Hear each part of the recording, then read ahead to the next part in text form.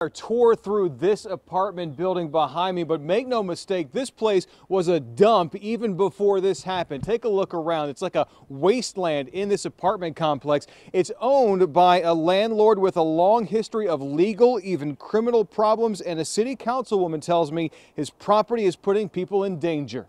The owner of the Berg Place Apartments off Brownsville Road is Davin Gartley. This mugshot comes from last year when he was arrested for promoting prostitution, just one entry on his list of legal problems. Mr. Gartley is a walking disaster. Pittsburgh City Councilwoman Natalia Rudiak represents Carrick and showed us a tabletop covered with cases against Gartley. We've covered many of them. This video is from 2 years ago when Gartley was fined for not having running water at these same apartments. Residents had to use hoses to fill buckets. It also had faulty wiring, lead paint, and backed up sewage. The fire that torched the building last night shows how risky the property has become, a danger that Rudiak says is holding back Carrick as a whole. What's frustrating is that this property is a blight on the community.